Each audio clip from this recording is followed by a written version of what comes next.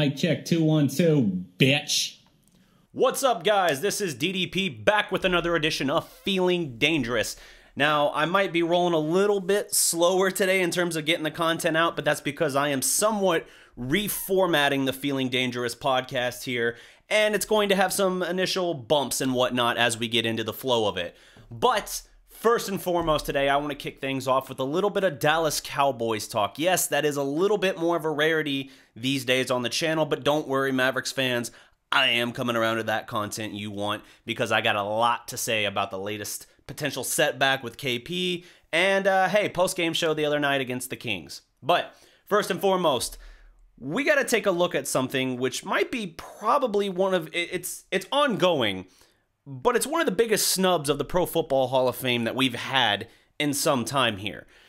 Drew Pearson in the Centennial class was denied. Now, this is a bigger class than usual. Instead of the usual 10 or 11 guys, we're talking like 20 guys that are getting in. And the idea was that this would break up the logjam, the monotony of drawing this out. Because, hey, we know that in the 70s, you had the Cowboys and you had the Steelers that were the two great teams that sent tons of Hall of Famers in. So rather than just having all these guys all in one class, they've tried to break them up and take them out piece by piece by piece.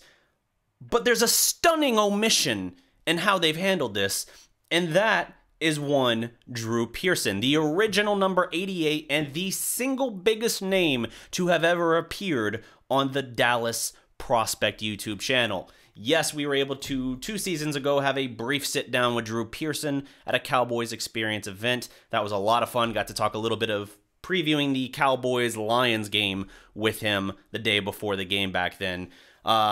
Yeah, this is a mind-boggling omission on the Pro Football Hall of Fame's part because Drew Pearson is the only, I repeat, the only NFL Hall of Famer, all-decade team man, all-decade team player to not be in the Pro Football Hall of Fame. You heard that right. All 70s team, he's not there. Literally every player at every position for that decade is there. Your safeties, your corners, your running backs, your kickers, your punt returners. They're all there. Drew Pearson is not. All the guys from the 70s, minus Drew Pearson, there. All the guys from the 80s, there. 90s, there. What are we doing? What are we doing? We got in Jimmy Johnson, and that was a great emotional moment. You saw Jimmy Johnson getting choked up at halftime when it was announced to him. You saw his former quarterback, Troy Aikman, who was broadcasting that game. They cut back to Troy, and you saw Troy's reaction to finding out Jimmy got it, and you saw the tears in his eyes. That is a great moment. You had Cliff Harris, a great Cowboys safety from the 70s, get in. And so while the Cowboys got representation in this class, the denial here of Drew Pearson, the recipient of the official first Hail Mary in NFL history, is insane. In case you don't remember, it wasn't like it was called the Hail Mary. It was what Staubach referred to the pass as after the game when he had to throw just a desperation deep ball. You had Drew Pearson haul it in, take it in for the deciding score, and yeah, Roger Staubach after the game just said, you know, I said a quick prayer and threw up a Hail Mary. Boom, there you go. And if you look at these stats, I understand that, you know, there was just frustration for Terrell Owens having to wait a couple of years before he finally got in. And as bad as that was for him, he did eventually get in. His numbers certainly warranted it. But if you want to talk about for Drew Pearson, who's been waiting forever, it seems like, and you compare that to another wide receiver from the 70s that got in, Lynn Swann, we have a real debate here because Pearson's numbers are pretty much as good or better as Lynn Swann, and yet he got snubbed. So in this case here, we want to talk about games played. Drew Pearson, 156 compared to 116. Game started, 144 compared to 96. Receptions, 489 compared to 336. That's in favor of Drew Pearson. Yards, 7,822 compared to 5,462.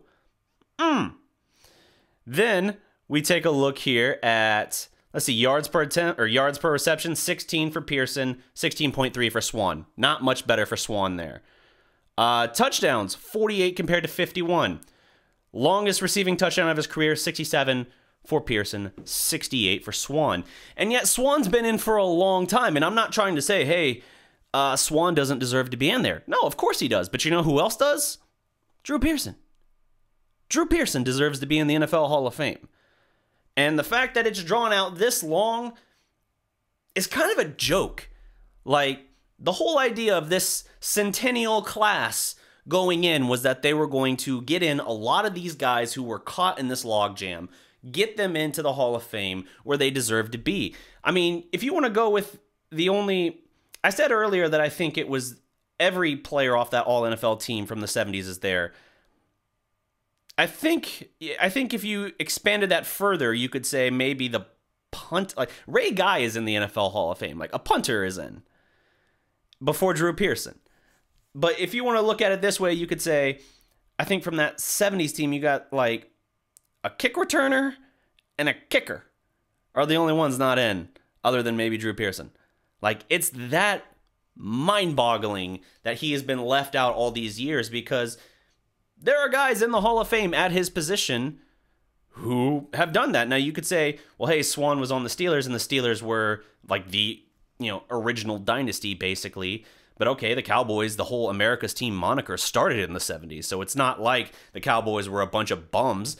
No, they were the second best team, multiple championships. He's a multiple-time champion. Like, what else are you looking for? As far as the big plays and the big moments, you had that with Drew Pearson. So this is a crying shame.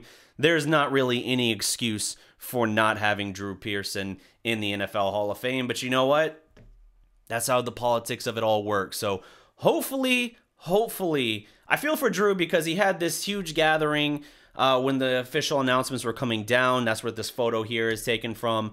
And he had a lot of friends and family around, and he was wearing, the Hail Mary hat and everything. And it didn't come out, and it was almost painful. It was almost painful to watch, because you could see the emotion in his face. You could see how upset and dejected and frankly kind of confused he was about it. He's 69 years old. There's no reason at this point for him to not go in. The only thing I can hope is that because we had to see, and you could hear the emotion in his voice when he did talk about it, he's upset about this. He's been waiting a long, long time for this. And so you hope that maybe the consolation, or not consolation prize, but maybe as a result of seeing this in this video going around a little bit, that maybe, just maybe next year, they'll finally be like, yeah, we can't let that happen again, because it's kind of ridiculous that he's not in. Now that we actually look at it on paper and realize he's the only all-decades player to not be in the Hall of Fame, and his stats are better than guys who are already in, there's no excuse for this. So it's a joke. It's a joke that he's not in.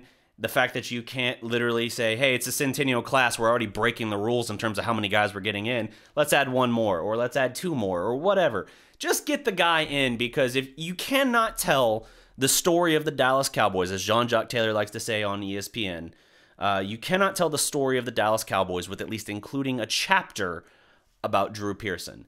And the Cowboys, America's team, you can't tell the story of the NFL, period, without the Dallas Cowboys. So if this guy gets his own chapter in the story of the Cowboys, and the Cowboys are as integral to the entire league and sport as they are, then there's no reason he shouldn't be in the Hall of Fame. Period. End of sentence.